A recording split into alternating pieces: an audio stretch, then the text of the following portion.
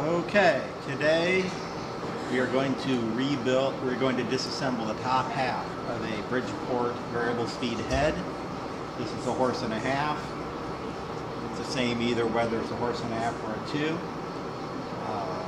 Every tool I'm using you can purchase through us. So let's get started. First thing you do, you have your power on. Now this head will be very noisy. You turn the power on and you run it down the lowest speed.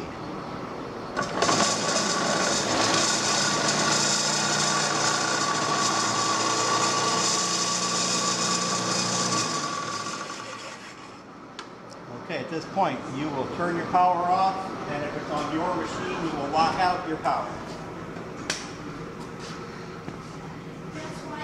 And now we start disconnecting.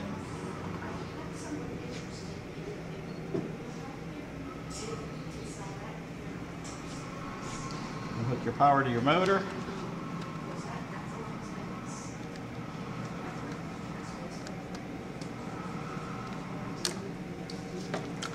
Now you can take your drum switch loose. I always have a basket to throw all my parts in, so I'm going to wash them in a little while.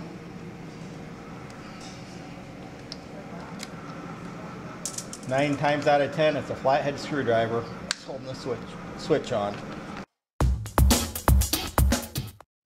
Okay, next we are going to take the bottom cap underneath the motor off. There are 3 socket head cap screws that are holding it on.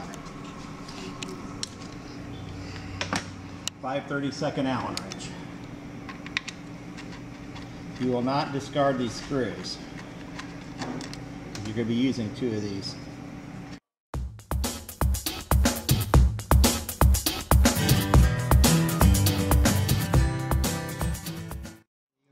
Screws, and there are holes in the bottom of your pulley. In a perfect world you would put these up and thread them up and tighten them up. Well, if you heard how loud this head is, this disc is completely sprung, so they will not fit. But normally you could take your 2 of your 3 screws, put them up in here, tighten it up, and compress your spring. In this case we're going to have to do it the old-fashioned way. Okay, once everything's off, you have that off, take your front and run it up to the highest speed. With no power on, all we're doing is relieving pressure off of the front pulley. You take a pry bar or a long screwdriver if you can get it in here, and 1.5 horses are tighter than 2 horses. You want to push the belt up. If you can, just push the belt all the way up, take all the pressure off that you can.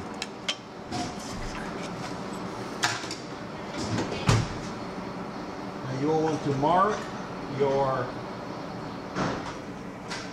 front of this, so when you put this back together, I use a spring-loaded punch. Just put a little mark up here so I know where the front is. We'll be taking this cap off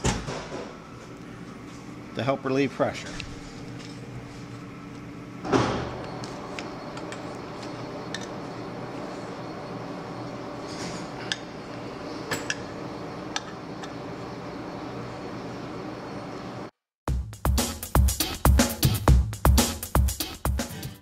Sometimes this cap will come right off, and other times you need to pry it off, or you may have to use these screws to jack it up. See these 3 holes here? These are to take these if you need to. Put them in here and jack it up. A lot of times they're completely full and compacted and almost impossible to get anything into. So, I opt to take a screwdriver.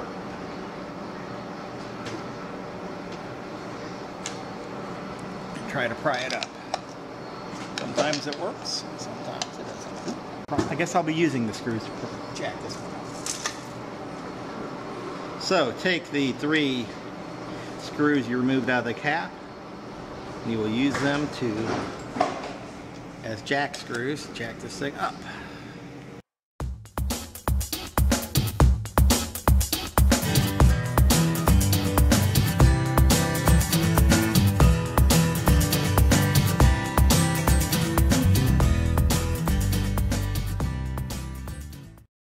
Okay, so you can see we're starting to get it up to a point where I should be able to get a couple pry bars underneath this thing. Pry bars under here. Pop it up. There should be a Wavy spring washer under here. Obviously this one did not have it in there. Now you can take the same 2 pry bars and real quick and just pop the bearing off.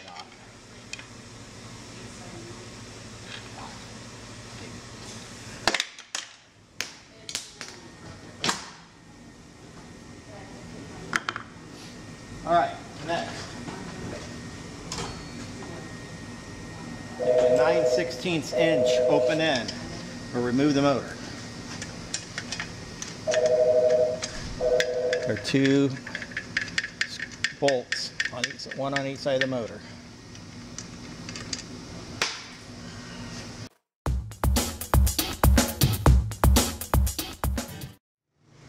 Okay, like I said before, if you had the pulley compressed, this would come off a lot easier. This one will not, it's not going to come off too easy. So, what you're going to do, you're going to get up here, grab your motor, and rack it backwards. You're going to spring it. Once you get it off, take it, set it aside.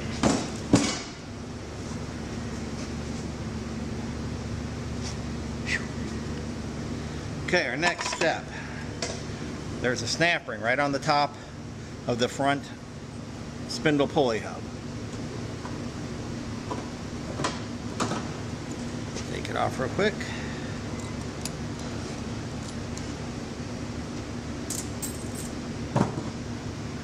And down inside there, on most of them there are 2 socket head cap screws. This one's very old, there's only 1. But there are 2 socket head cap screws holding the tilt plate on.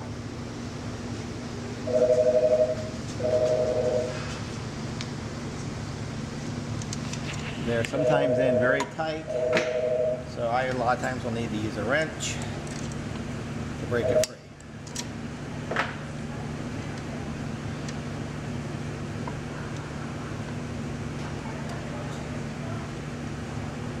These cap screws also have a little collar on them. They're what go through the tilt plate. Okay, we are now ready to take the front cap loop. The front cap. If you had a 2 horsepower, you'd have a plastic cover on top, which would have 2 flathead screws you take off first. This being a 1.5 horse, does not have those. So it's a matter of taking these 4 socket head cap screws off.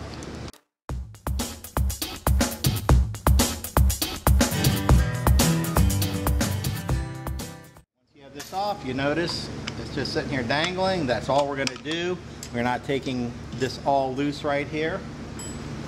We're now ready to take off your top belt housing. 4 socket head cap screws on the top.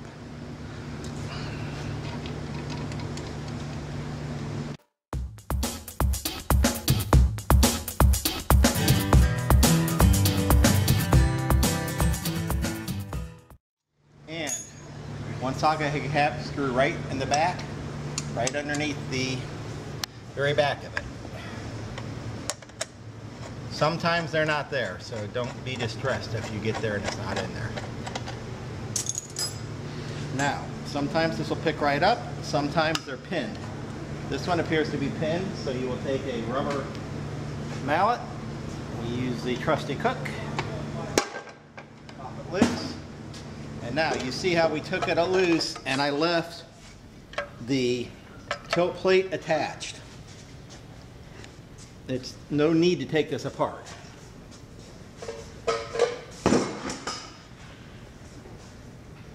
You can see how bad this one is, that this top cap is not even on here correctly. But anyway, once you get that off, you'll take off your front movable disc assembly. Your quality drive belt, missing teeth.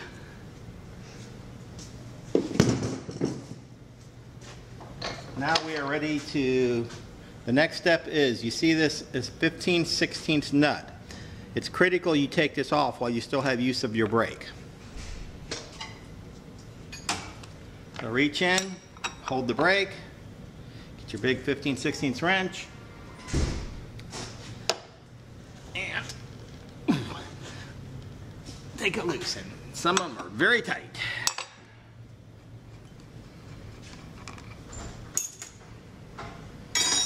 Now we are ready to take off the pancake housing. Same wrench as you had on your top housing, 4 screws. One here, here, here, and here from the bottom.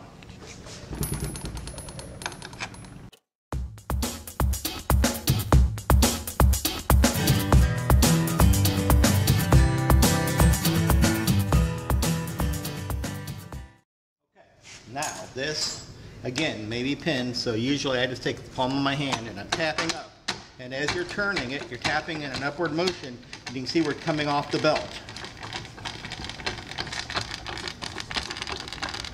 Now once you're off the belt, you're free. I just flip it upside down because I'm going to take my belt. You see the 2 socket head cap screws. This is a critical part because a lot of people will look at this housing and they'll see this snap ring and think you take this off and pry it off there. You do not. It comes apart from the bottom. 2 socket head cap screws are 1/4 20s.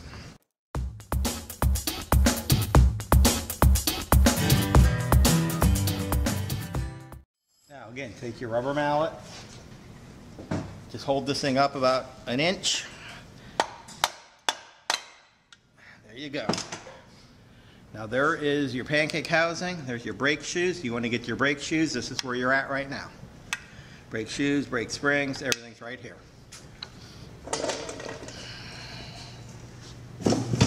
Here is the housing with the brake bearing cap, which you can see this brake bearing cap is broken. But at this point now is where we can we'll tear that apart later. Okay, now we're to the point where you have your pulley. Take 2 pry bars.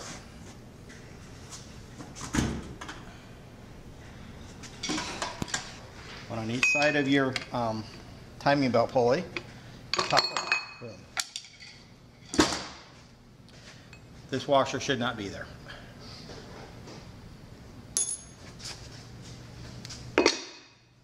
Now there is a aluminum cover on the top guarding your bowl gears. It's a flathead screw. And sometimes these are very difficult to get off. For some reason people think this should be the tightest thing on in this head. Here's your bowl gear, and as you can see, this quality, there's a metal chip in here already. But this is the bowl gear area. 2 socket head cap screws holding on your small bowl gear. The cover over the top, so take those loose. Usually it doesn't come right off, so I use a pry bar. I take my bowl gear down if I can. Get it there like that. Then you can take 2 pry bars. Just pop this right off. Sometimes they come out all together, sometimes they don't. This is the this came out in one piece. Usually I just take a mallet. There. This did not come apart well at all. The bearing stayed in here, which shouldn't have. But anyway, there's your small bowl gear. The bearing stayed in there, which will present another problem in a little bit.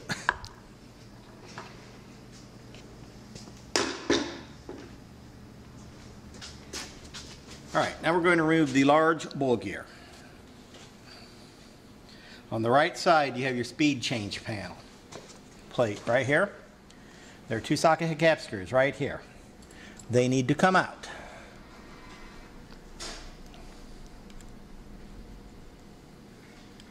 Take the front one out first.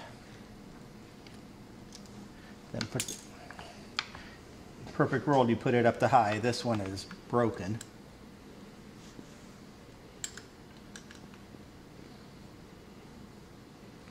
Once you get them both out, You're going to pull this handle assembly out completely. You see how it took all the pressure off of the bowl gear. So you can either use pry bar, sometimes you can get hold of it with your hand, and you're going to lift it up. Many times there's a little lip on the top of your spindle. As you can see how this is worn down. So it takes a couple attempts to get this off. You have the disc, there's a ring underneath here, but this is your large bowl gear assembly. 3 springs underneath here.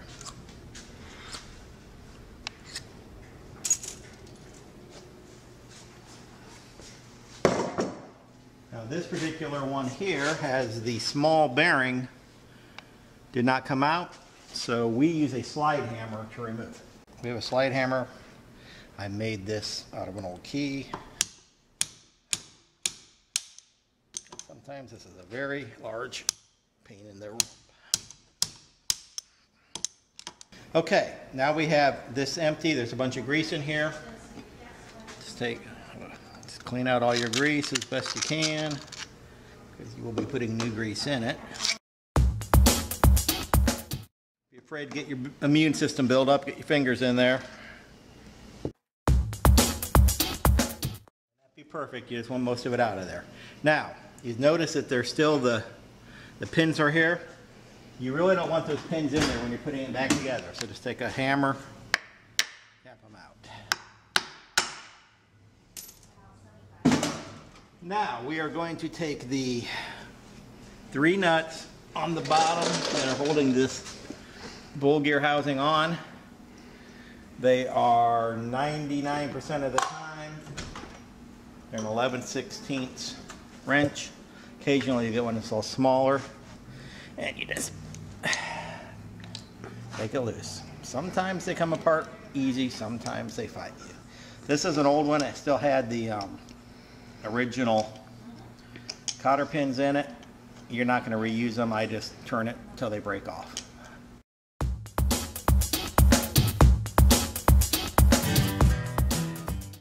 This one came off with the washer. Nut and washer.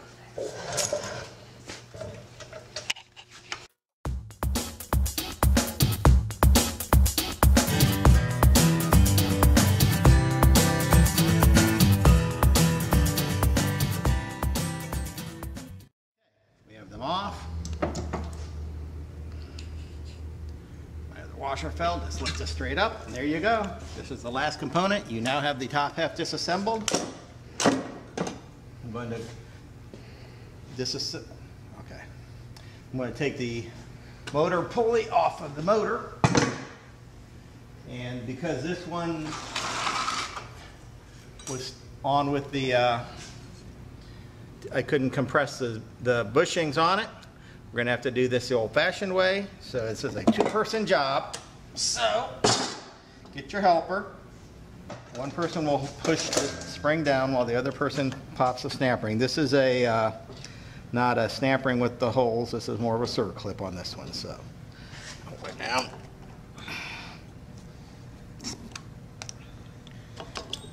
There you go. Just let it up loose up there, and you can see, oh, this is such a fine one. There we go. Now we have your motor, your pulley, everything's apart. You're ready for your top half rebuild.